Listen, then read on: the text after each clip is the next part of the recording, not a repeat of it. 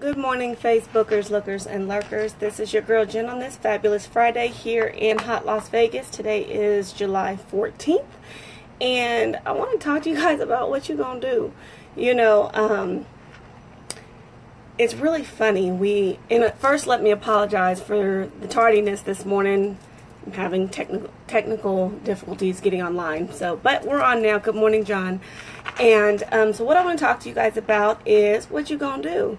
And what are you talking about, Jennifer? What are you going to do? You know, oftentimes we pray and we ask God for more. Can you give me more on my job? Can you give me a bigger house? Can you give me a bigger car? And why this and why that? And I need more. I need more. I'm tired of dealing with these people, right? I'm tired of these people on my job. Lord, give me another job.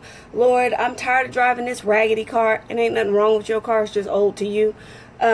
So Lord, give me, bless me with more. How come they got it so good? Well, let's focus your attention to Jeremiah chapter 12.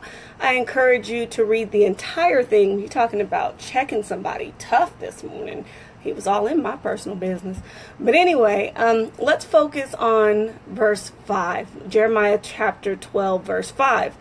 And so Lord speaking to Jeremiah, and he says, so Jeremiah, so if you're worn out in this foot race with men, what makes you think you can race against horses? And if you can't keep your wits during times of calm, what's going to happen when troubles break loose like a Jordan in the flood?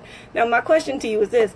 We're whining, moaning, complaining about what's going on right now. If he gives us more, isn't there more trouble? Isn't there more complications? Isn't there more to deal with?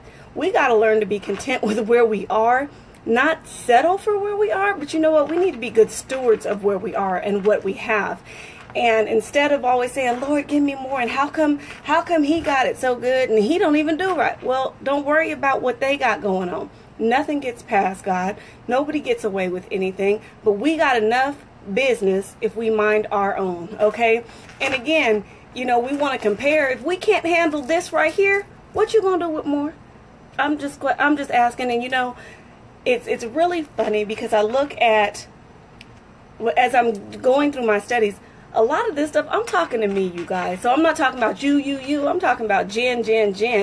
And so you guys just keep that in your mind as you go through this day. You guys be blessed. Have a fabulous and safe weekend. Good morning, Chip, Billy, Ronell, Jerome, September, Big Sis Val, Medea, Mama, Poppy, Nelly. See you guys this morning. Thanks for tuning in, and I will chit chat with you on Monday, okay? So what you gonna do now? That's my question. Have a good one.